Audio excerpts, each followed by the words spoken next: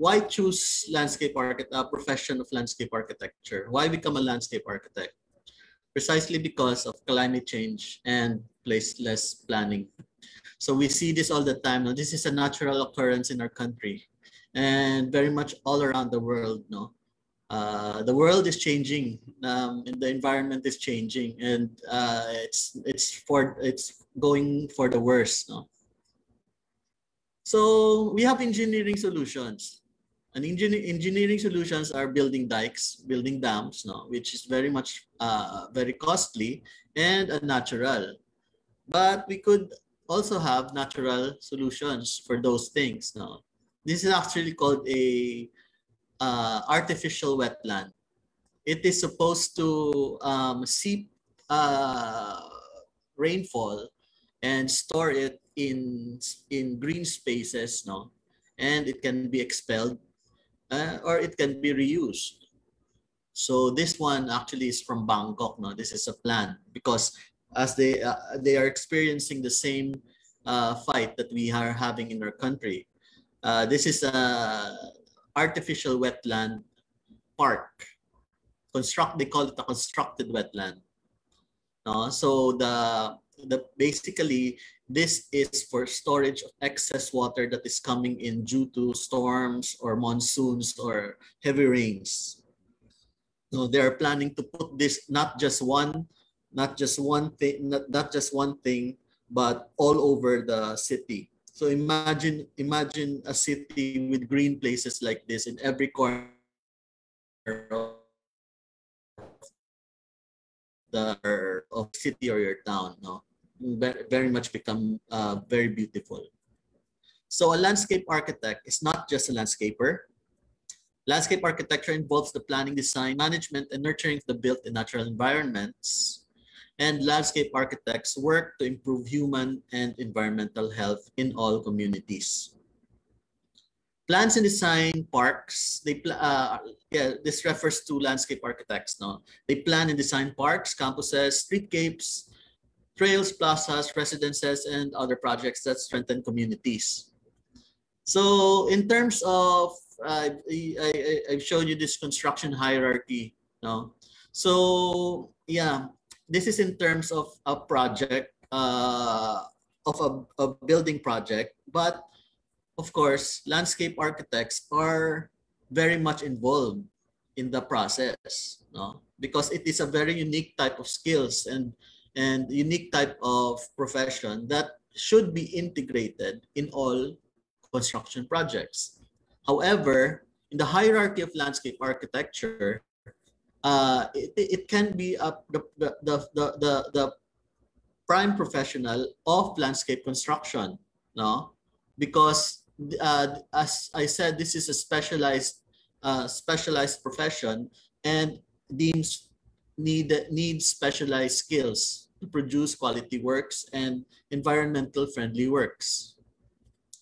Okay, so what is to be expected in bachelor's in landscape architecture?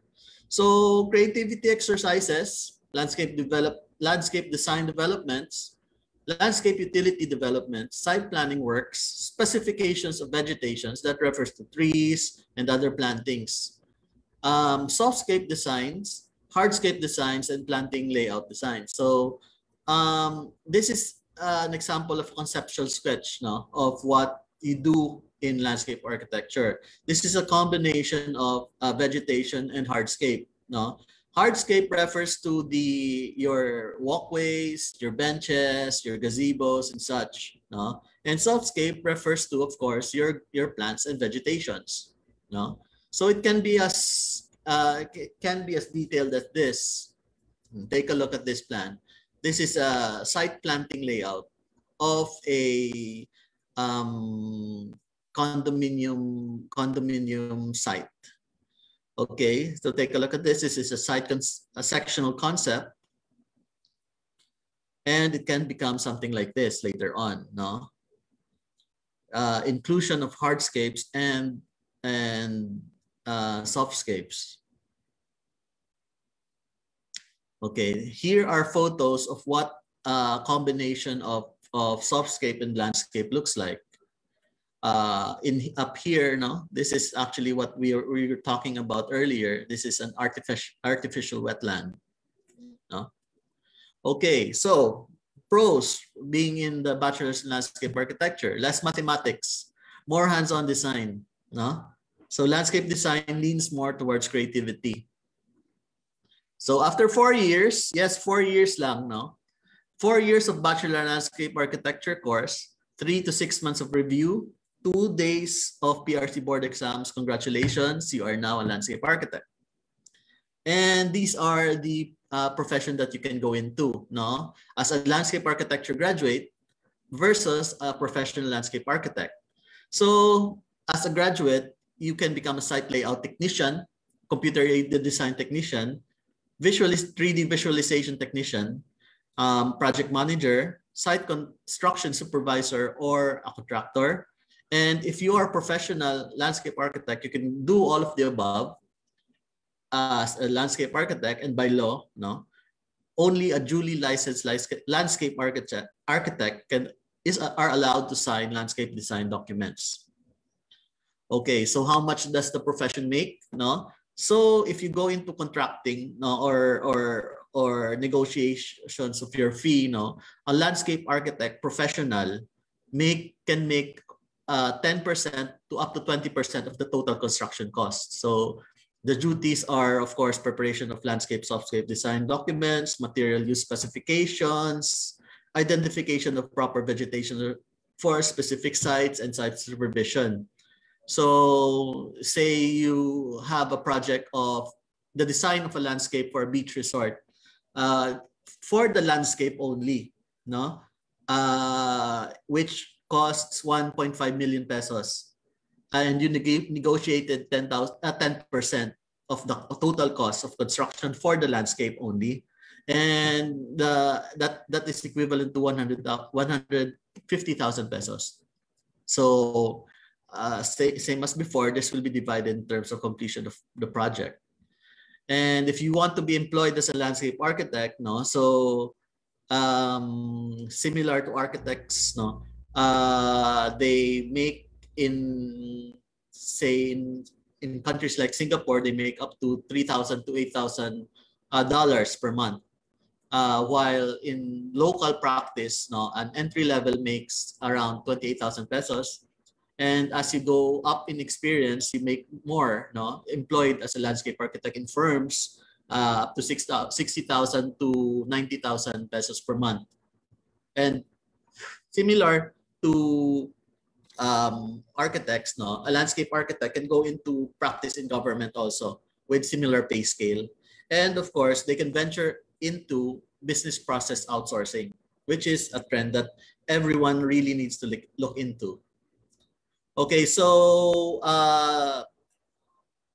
bachelor's in landscape architecture shares facilities with the architecture program of University of San Agustin, with a few exceptions. No, of course they make use of the drafting studios of BS Architecture, and we have the botanical garden in University of San Agustin, which was designed by our very own landscape architect. No, one of the earliest landscape professional in the Philippines, architect Nathaniel Dueñas.